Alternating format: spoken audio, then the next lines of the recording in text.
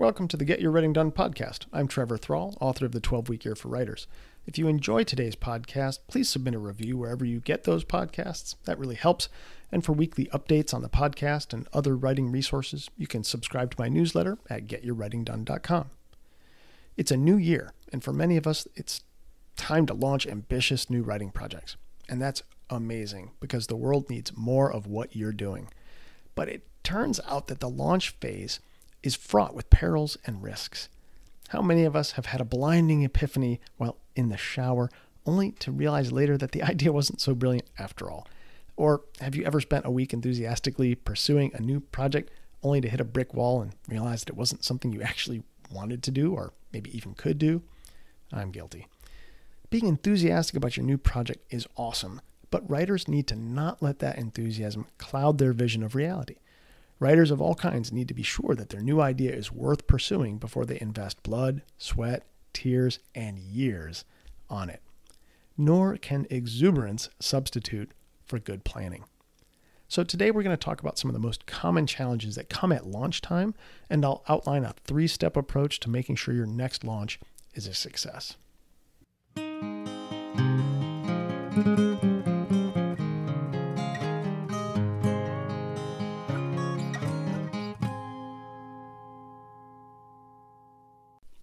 It's a new year and it's time for an ambitious new project.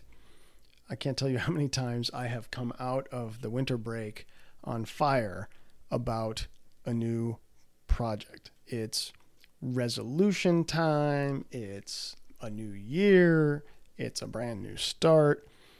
I know I'm not alone. In having launched many a new and ambitious project in January, whether that is an exercise project, a diet project, or a writing project. Many a writing project.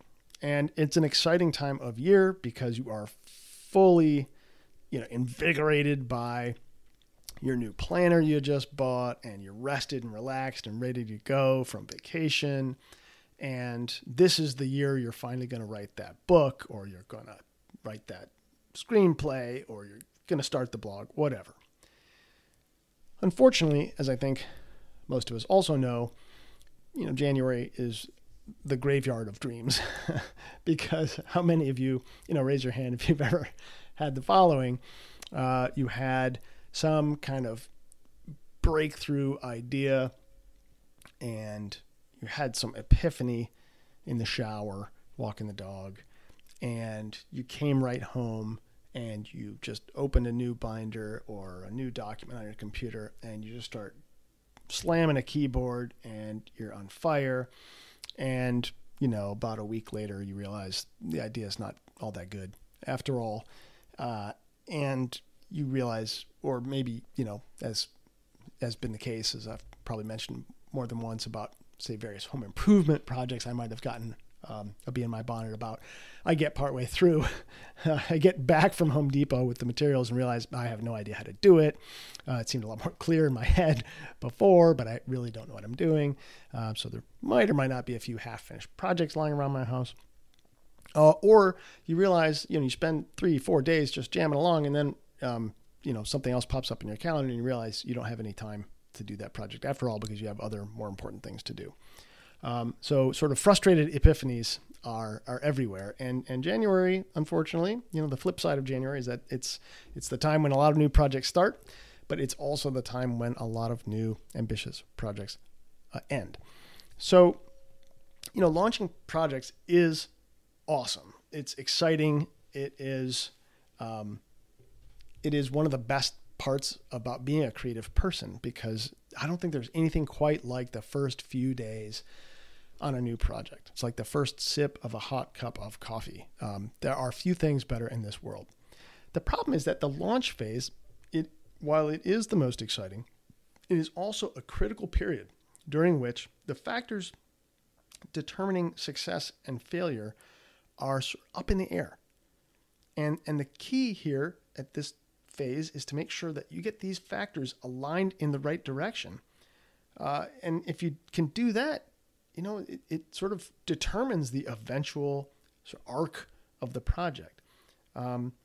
if you don't get them right, unfortunately, the doom of the project can be set in stone before you've gotten very far.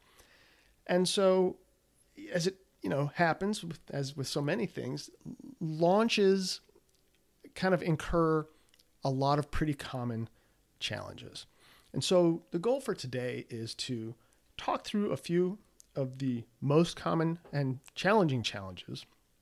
And then I'm going to offer sort of a 3-step formula for fighting those challenges and launching successfully. So let's start with some of those sort of dangers of launch. And the first one I'm going to call the epiphany bias, or maybe the epiphany trap would be the right word for it. And, again, I think I will not be alone here if I admit that I have fallen in love with many, many ideas very hard that later turned out to not be very good. I think it's kind of just a mathematical rule that you have a lot of ideas, but not all of them are great. I don't know what the percentage is, but it's not necessarily super high. Unfortunately, the problem with epiphanies, is that, or ambitious projects that get stuck in your craw, that you just get real excited about. The problem is that our emotional response to them sort of overwhelms our rational brains. Right? That's why I use the word epiphany trap, right? You fall in love with sort of the blinding genius of some new idea for a story, or the incredible cleverness of some new argument that you're going to make in an essay, or the business value of a new newsletter. It could be any number of epiphanies, right? But the problem is that you have it, and for a moment the skies part, the clouds part, and you see it in its full awesomeness, and it gives you a feeling, right? And that feeling, unfortunately, overwhelms our rational brain sometimes. And the problem with that is that, and again, I'm just speaking from personal experience here, is that what often happens is you don't stop, because you're in the flush of this enthusiasm about your epiphany, you don't stop to really take stock of this idea very much. And you launch into work on the project before you've actually done any sort of due diligence. And so I think one of the main dangers of the epiphany bias, if you will, is starting too quick, before you've done a quality check, before you've actually figured out if it's really the next thing you should be working on. Does it really fit, where you're going and the bigger strategy or picture of what you're trying to do in life, and so on. And so, I think the first challenge of launching a big project is to make sure we're just not in love with the idea of the idea, and to make sure that we've actually done a little bit of hard thinking about what we're doing before we start. All right. And so now I'm going to talk about several different sort of challenges here. And the really tricky part is that they all amplify each other. So the next one I want to talk about is the optimism bias. And in a nutshell, the optimism bias is, and this is unlike the epiphany bias, which is my term, the optimism bias is one that psychologists have documented quite well. And that's just the general tendency for people to underestimate how hard things will be. So, this is absolutely rampant, it feels like to me, with writers of all kinds. And it strikes new writers, it can strike experienced writers. And sometimes, in fact, people with some experience can fall harder for this because they may have done something that they think is the same before. And so they imagine that it will be even easier the next time since they've already done it the first time. And I have read many woe is me stories about how that didn't turn out to be true. But anyway, for example, I'll just give you one example from my past, of an example of the optimism bias. When I was finally an ABD in grad school, when I had finished my exams and I was all but dissertation, I was starting to write my dissertation proposal. Or in fact, when this occurred, it was when I was thinking about ideas that I would sort of, eventually write a proposal about, just starting out. I remember having a conversation at lunch with some guys in my department who were in the same situation. We had all just passed exams. We were all excited, getting ready to write dissertations. And we were talking about how long it might take. And I remember very clearly, the consensus was it didn't seem clear why this should take any longer than a year. All you do is, bing, bang, boom. We've just been through writing our sort of, second year sort of capstone papers, which were sort of meaty documents. And this seemed like another example of that, and just maybe a little bigger, but, we already got the building blocks and it should be pretty easy. And so I was, I remember thinking a year and a half, and this thing is done. I'm out of here, and, okay, it took me 4. I had no idea what I was in for. Man, oh man, what a joke. I had no idea what it took to write a dissertation. I didn't, in retrospect, at that point, I couldn't have told you the different parts that were going to get in my way, the different things I had no idea. And so, this is an interesting problem because I think one of the things, now, if you're launching an ambitious new project that you've actually been planning for a long time, this probably doesn't, apply to you. But so many of us, especially creative types, are people who follow their passionate interests. And that's what draws us to write certain things. That's what draws us to research certain things. And so what I'm speaking to is this tendency for epiphanies to drive the launch of ambitious new projects. Now, there's a yin yang with the optimism bias. And I'm going to reference some piece of social science here by I think he's now deceased, but a professor called Albert Hirschman.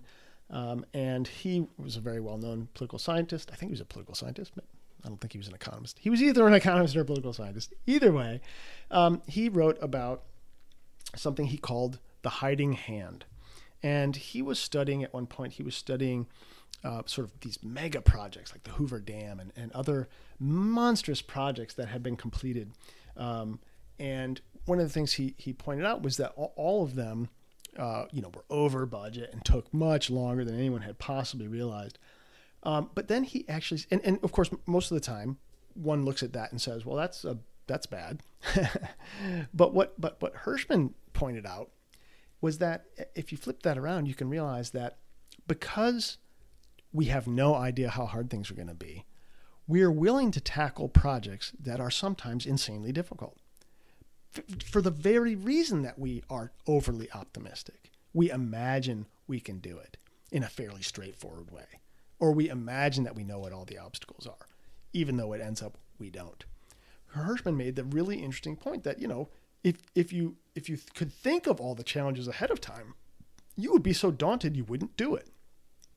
So, in fact, it's this tendency of the hiding hand to obscure the probable difficulties that actually allows us to take on awesome, super crazy things in the first place. So this is an interesting situation we have here, right? So on the one hand, I shouldn't tell you to stop because, hey, you might just be using the hiding hand to, obscure things in the near term that you will eventually figure out how to bully your way through. Just, for example, the way I did with my dissertation, if I had known it was going to take me 4 years, I might have quailed and quit right then.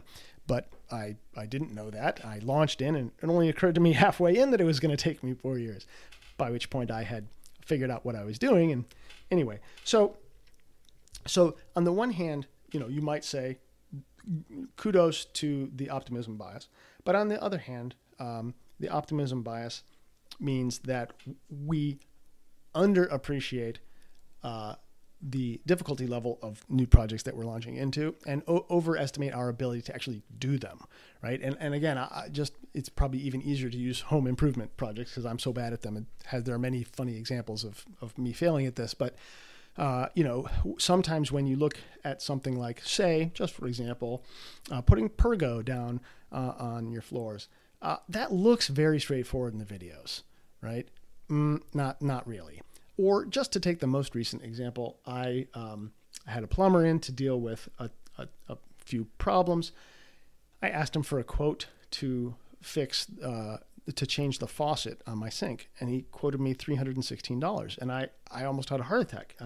You mean to lift up the faucet and plop down a new one that I bought at Home Depot? You're going to charge me $300? And he's like, yeah, I know, it's crazy. So, okay, I watched the video. I bought the stuff at Home Depot. I did the video, and I had to call him in anyway because something went wrong that I had no idea could go wrong, right? Well, there you go, optimism bias. So sometimes you start a project and it turns out awesome and great, though more difficult than you expected. Sometimes, on the other hand, the optimism bias leads you down a dark, thorny path that ends in misery because, in fact, you can't do it, or it's not a very good idea, right? So we're going to need it to find a solution to the bad side of the optimism bias. Then there is a third problem that many of us suffer from at the beginning of a big launch, especially of a complex or a lengthy project like a book, and that is the planning fallacy, or as I sometimes prefer to call it, magic thinking. The planning fallacy is a very, very heavily documented problem that most people suffer from, which is that almost everyone underestimates how long things will take.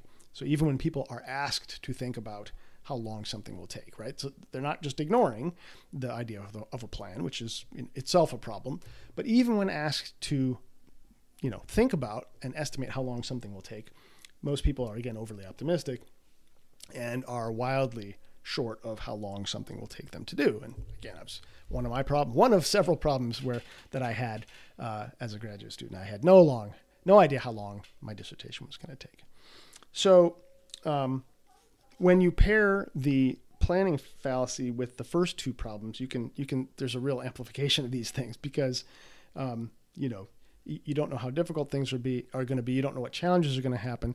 And so your tendency already to underestimate how long things are is bad enough when you actually know what's going to happen, right? But when you don't, and you add that to the plan, I mean, it just multiplies in problems. So falling in love with your own idea irrationally, the epiphany bias, being underappreciative of the difficulties and challenges ahead, the optimism bias, and underestimating how long it's all going to take you, the planning fallacy or magic thinking, right? These are three really big problems that you could probably bucket under one simple umbrella of over enthusiasm, right? These are all sort of diseases of enthusiasm.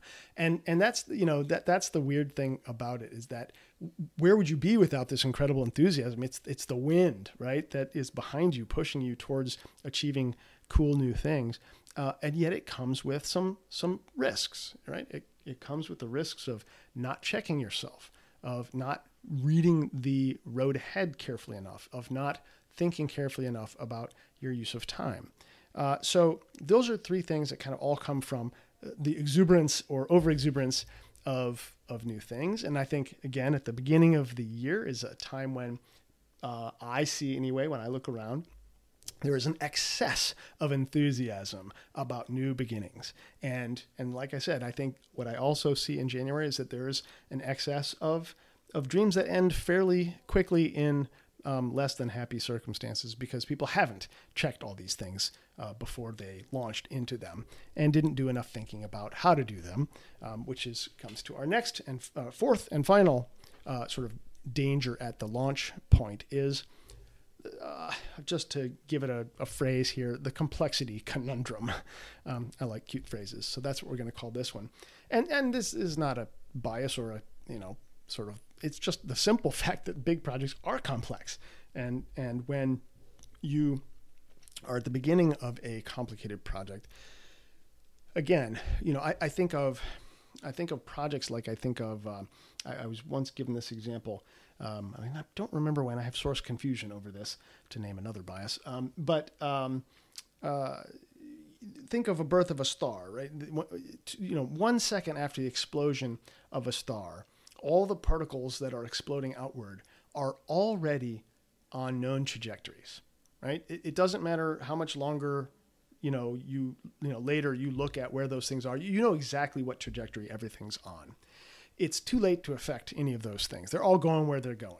And I think of like startup businesses are like this, and creative projects are like this. And I mean by creative, I include research projects as well. Anything where you're creating new words, new ideas, and sharing those with the rest of the world. There is a core to those projects, a core, a design, if you will, a framework that they're built on, and those determine how it's going to go, how well it's going to end up.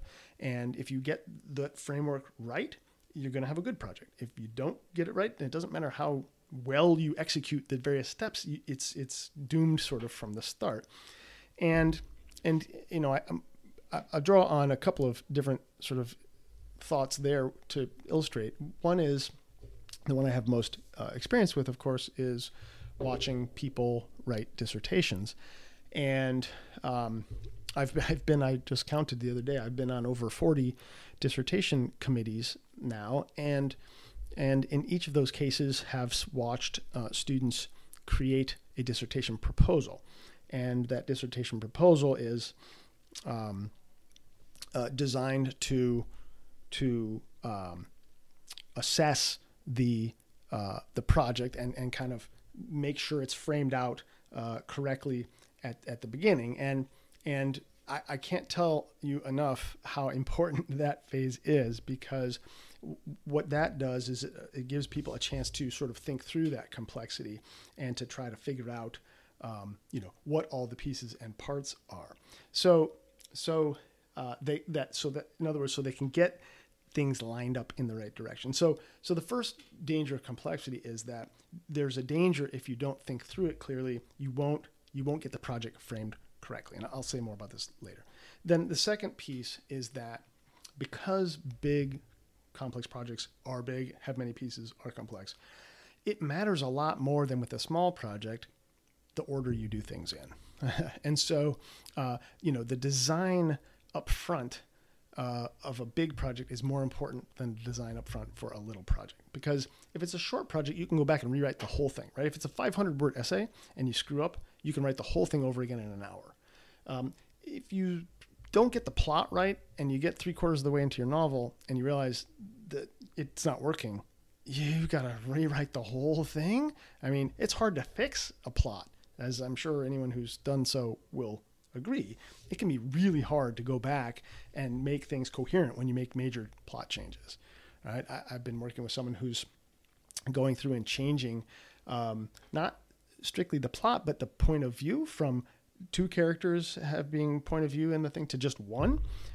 And that is causing plot issues. So, even just that kind of change, if you have to go back, that's a lot of changing. What if you had gotten that right at the beginning, right? And so that makes a huge amount of difference in how long it's going to take you, and how good things are going to be sometimes.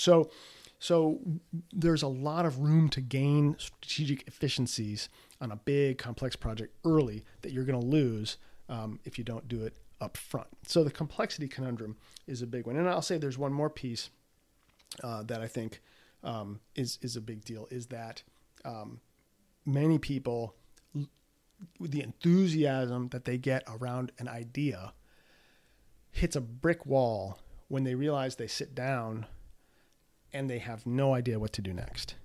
Because the idea, I'm going to write a book about my great-grandfather's trip to America. And then you sit down and it's just a brilliant idea. Like, you think of how much everyone's going to love that. And he was such a cool person and he'd had so many adventures and so on and so forth. And you sit down and you realize you've never written a book and you have no idea where to start. Boom. And then you start thinking in your head about all the different things you could do next, and you're paralyzed. And so that's not a very comfortable situation. So this complexity conundrum, right? It's hard to know what to do next. It's hard to get things sort of Rubik's cubed so that you're going to get off in the right direction. And it's a situation where you can gain a lot of strategic efficiencies or lose a lot of time if you don't get the design right. So those are 4 pretty serious challenges to the launch of any new project. Sort of the epiphany trap, or the bias where you start too quickly because you don't battle test your idea because you're just in love with it. The optimism bias, where you sort of underappreciate how difficult things are going to be and overestimate your ability to do it. The planning fallacy, where you think it's going to be quick and you underestimate wildly how long it's going to take. And then the complexity conundrum, which is not a bias, but it's just the simple fact that dealing with complex things is hard. So how do we deal with all these things? How do we make sure our project gets off to a solid start? And I'm just going to offer three quick, I don't know if they're quick, three simple, straightforward, that's the word I'm looking for, three straightforward steps to take to try to combat these biases and these troubles. And step one is to confirm that your epiphany, your new project, really aligns with your vision. And, if you're a 12-weeker with me, then, you know that, the ultimate sort of energy source for your actions is your aspirational vision. And certainly, this epiphany you have should be leading you in that direction.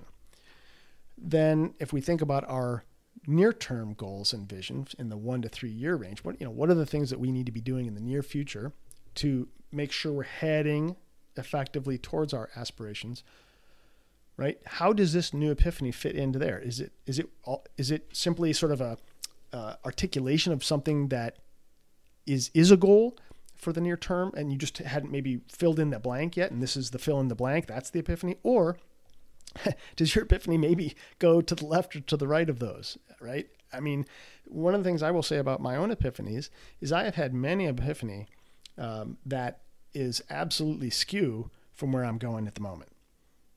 I mean, my ideas don't follow rules or a guideline. They just come. And sometimes you get very excited about them and you write them down, and maybe I'll spend an afternoon on one of them. And at some point you have to ask yourself, does this actually help me get somewhere that I'm trying to go? Or is this a neat idea that someone else should do? I've had a ton of those. I mean, a ton of those, right? And what I also need is the discipline to know that. And so I've had to develop that over time, because I've had many an idea that I've wasted time on when I probably should have realized it was someone else's idea, not mine. So does it fit where, does it help you build towards what you ultimately want to do? Does it help you get where you need to be getting in the near term? And then the more sort of specific question you want to ask yourself is it the thing you should be working on right now? And I've talked in previous podcasts about being vulnerable to epiphanies. So one of the things that we have to ask ourselves when an epiphany comes knocking is, am I having this epiphany because I'm such a genius, I'm such a creative genius that I just can't turn it off, I just keep having great ideas? Or are you having an epiphany because you're in the middle of a grind, you're bored of the project you're working on, and you would desperately like to spend some time thinking about anything else? And if you're in that situation, then even a mediocre idea can seem brilliant for 30 minutes because it gets you out of doing whatever you're not enjoying at the moment. So one of the things you also need to ask yourself is, hey, is this idea something I should be working on right now? Or am I just trying to find an excuse not to work on what I should be working on right now? Now, look, maybe you did have an epiphany. Maybe you had a really great idea, but you had it in the middle of a 12-week plan that's already full of other things. And so you need to ask yourself, all right, does it align with my vision? Okay, yes. Does it align with my near-term stuff? Yes. But is it so important to be working on this that I need to stop what I'm doing right now and work on it right this minute? Or, should it be in the next 12-week plan? Or, does it fit at some later point after, X, Y, and Z get done? That's something that you need to figure out. And one particular exercise that I'll recommend, and if you've been in the Quick Start workshop, this will be a familiar one, and that is write a 1-sentence vision statement for your epiphany, right, before you go too far, right? And so what is the vision statement? This book will help me do X, right? Or this, newsletter will build my business to do X, right? And that statement, needs to be a pretty clear, reflection of your near-term goals and vision and your aspiration, right? It has to be pointing in that line. And if you can't write that one sentence, it's a really good diagnostic, because if you can't write it for this, then it probably doesn't really align. And then you have to have that conversation with yourself, which is, is this an epiphany for somebody else? Or is this epiphany so powerful and important that it reveals shortcomings in my vision and I need to rethink the vision because it's just that good an idea? Hey, people have had those kind of epiphanies too. So you got to figure out which one you have. And so I think to do that, it helps to write yourself a quick vision statement for this project. All right. So let's assume you've confirmed that it aligns with your vision and you're going to start this, project sometime soon, when the time is right. What is step 2? All right. Step 2 then is to confirm that the epiphany is real. So, does your epiphany align with your vision? Sure. But we still haven't really battle tested this thing yet. We haven't quality controlled this and we haven't really figured out if it's feasible, if it's doable yet. So we need to do that. We need to confirm that it's a quality epiphany and not just sort of an epiphany illusion or ephemeral epiphany, maybe would be a good word for it. And we need to make sure that even if it is a great idea, we can't all execute on all good ideas. We have limited, capabilities, bandwidth, talents, etc. And so, it has to also be something that we could do if we chose to do it.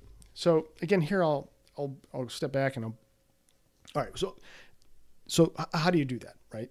So my suggestion is to create what in the startup world we would call an MVP, a minimum viable product. And what does that mean? Well, in the business world, when you want to start a new product or new service, maybe a new piece of software, new technology, new website, whatever it might be, as you can imagine, building the full feature set and the, fully fancy, mumbo jumbo and all the marketing, that's going to be very expensive, right? And it would be stupid to spend all that money and commit to doing all that if it turns out that nobody wants what you're selling. And so a minimum viable product is sort of what's the minimum amount of product you can build to test whether people are willing to buy it, right? And whether people respond to it the way you would like. Now, how exactly you're going to build an MVP as a writer will depend on what you write. So, for example, in the graduate student world, when you're going to write a dissertation, you first have to get a dissertation proposal approved. And that document can take many forms, but, in general, it's maybe a 20-page document that outlines what your research question is, the arguments that people have been having about it in the literature, the unknowns that we still have yet to uncover about this topic, and then the purported or proposed methods and data that will be used to answer these questions, the research questions, and so on. And the most important thing about this MVP, right? That there's sort of two. It's a hand in glove sort of a thing, right? The first piece is that you are getting feedback about the quality, right? So the feedback you need is, yes, give me more of this.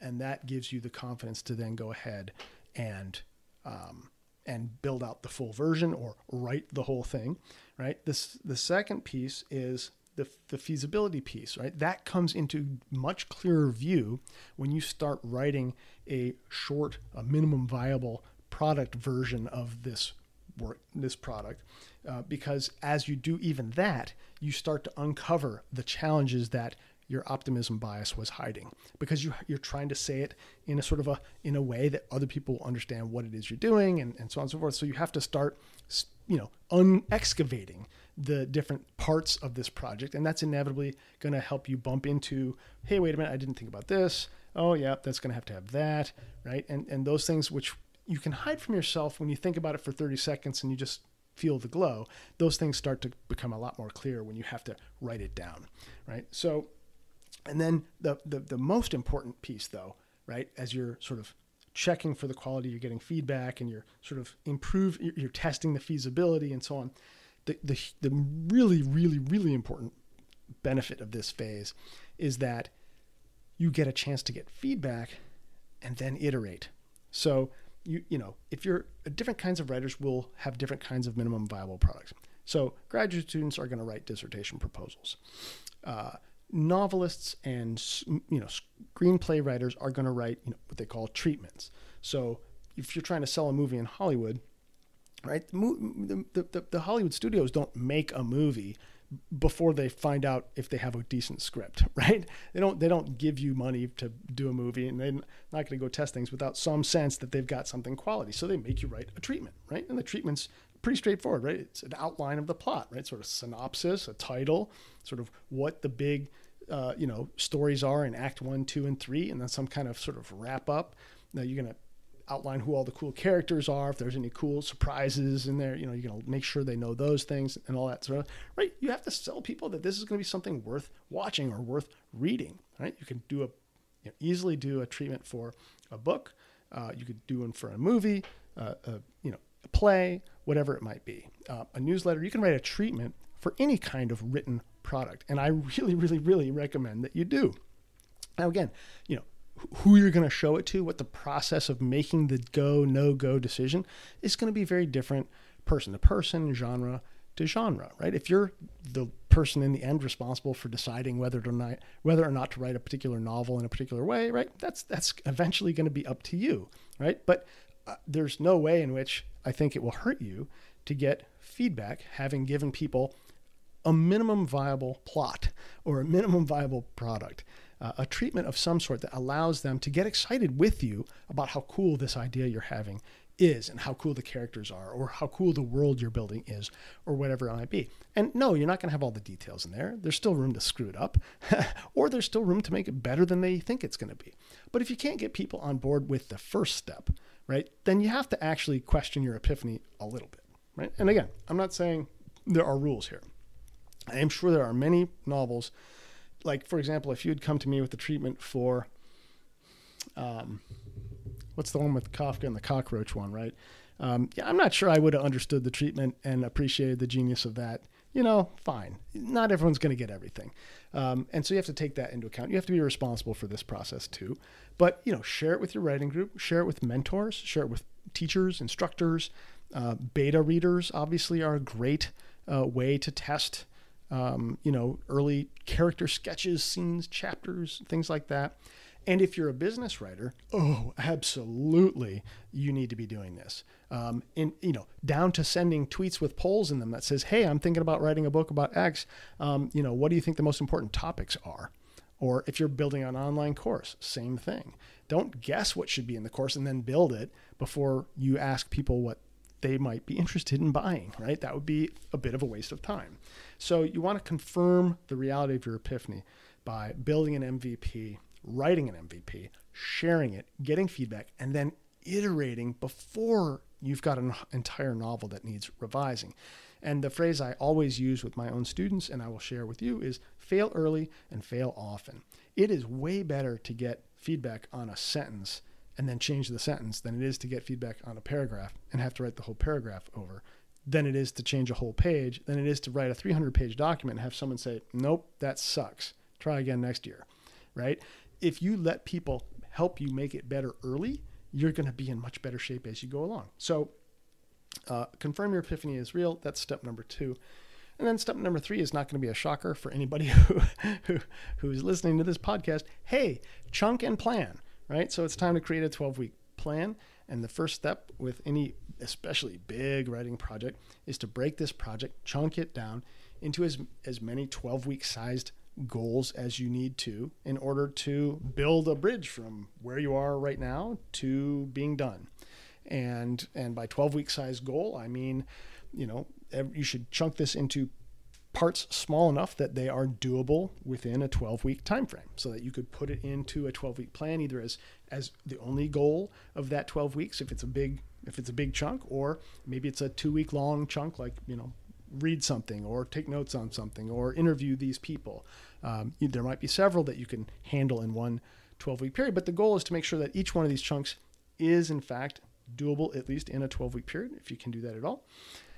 And that really helps you combat this complexity conundrum, because instead of worrying about what the heck is the right first step, once you have all the parts and pieces on the piece of paper, you can start to look at them and be strategic about how should they get arranged? What would be the smartest thing to do first? Where are the contingencies? What do I have to get done in order for things to go smoothly? And so, if you're reading and following different sort of gurus about how to write and set up novels, this is, I think, one of those plotter pantser kind of a questions. I think we all have a little of both in us, but for my money, any amount of design you can do up front is going to save you time down the road. So even if you're a pantser, whatever planning you can do up front to help, identify the process and the way in which you're going to finish the rest of the novel, the better, right? And clearly for those of us who are plotters and who are doing research and other sorts of things that really require, step A to be done before step B, it really, really pays, of course, to create a plan up front. So you're going to chunk things out, and then you're going to figure out what the first things should be, how many of them will fit into your first 12-week plan, and you're going to create your first 12-week plan. Maybe it's 1, 2, or 3 of those first goals, and that's going to not only help you cure the sort of analysis paralysis sort of thing, it's going to help you be strategic and efficient. It's also going to help you defeat the planning fallacy, because not that you're going to be able to perfectly predict when you're going to finish. You'll still be wrong, I guarantee you. But having placed the first few goals in a 12-week plan and then looking at the rest of the goals that you've got, you're going to at least be able to roughly have an estimate of, say, the best case scenario, right? And it's probably going to take longer than that because, again, even as much work as you're doing, it's just human nature. You can't see the future. You don't know all the things that are going to come up between now and then that actually end up making it take longer. So that's probably still a best case scenario. But at least you have that now. And before you didn't. Before you were probably lying to yourself about how long it was going to take, and that number was going to be way too short. So you've helped cure at least the worst of the sort of planning fallacy and magic thinking that tends to accompany big projects. So those are the 3 steps, and those 3 are going to go a long, long way to really blunting the potential risks of project launch and making sure that you get off to a great start. And let me just end with sort of 3 quick keys, sort of general principles for launching and being successful. And these come directly out of just watching people for the first few days of January already. Have you ever noticed how when people do a New Year's resolution for exercise, and I was just at the park yesterday where there are a lot of joggers and runners and bikers and stuff. So I actually got to see it in full form yesterday. But have you ever noticed how in early January, you'll just see people killing themselves on the track or at the park. And, maybe they're wearing kind of funky old running clothes, and it's pretty clear they haven't run in a while, and their faces are beet red, and they seem to be running really, really fast. And all I can think to myself is, if I round the corner, I'm going to see that person on the ground holding their blown knee because they came out at a sprint. And I get it. You got this exuberance, you've got this enthusiasm, you're finally going to do it. And so you take off too quick and you blow it, and either you hurt yourself if you're doing the exercise thing, or it becomes like a gulag where you're making yourself get up and do something so hard because you're not used to it that you quit because it's just way too much to ask from yourself. Well, I think launching big writing projects can sometimes be the same thing. If you're launching into a project that you've, like writing a book for the first time or something like that, and you're like, gosh darn it, I've been putting this off. I'm going to do it. I'm going to wake up and I'm going to work for 3 hours every morning, and we're going to, don't do that. It's a marathon, not a sprint. So don't blow a gasket. Take it easy. It's way more important to be consistent than it is to move quickly. And you'll find the right pace if you allow yourself to ease into whatever a comfortable and sustainable pace is. And I feel very confident in saying that you will be much happier and be more likely to finish your project if you find a sustainable pace than if you come out like the hare and the tortoise and the hare. So be the tortoise, don't be the hare. The second key is to beware and prepare for the letdown. When you start a new project, especially in January, you are pumped. You have all kinds of wind at your back, and that's going to last, however long things like that last for you. Your mileage will probably vary, but eventually you're going to hit the part where it's all work, where the epiphany has cooled and it's now a grind again. And that's the point where most New Year's resolutions die. And yours isn't going to die, because what you're going to do is you're going to steel yourself in advance for that. And you're going to have a plan for continuing to make steady, sustainable progress that doesn't ask you to kill yourself. And you're going to prepare in whatever ways work for you to combat that emotional sort of challenge and letdown that we have at that part in the show. So whether it's using a writing group to keep you motivated, whether it's talking with your spouse, your partner about the difficulties, whether it's I don't know what it might be for you. I think there are different strategies for everyone, but knowing in advance that that's going to come and thinking ahead about how you're going to deal with it, right? Being committed to see that part through is going to be crucial for you to break through and get to the other side. And then I think sort of related to that, I'll just share a last tip. And that is, getting through that stage, finishing a big project that you've launched does take commitment. No way around it. You're going to have to commit to doing the work, because it's going to be work. And so I would say that, there are a lot of different strategies for helping you boost your own commitment to this, burn the boats behind you and you have no choice type of thing.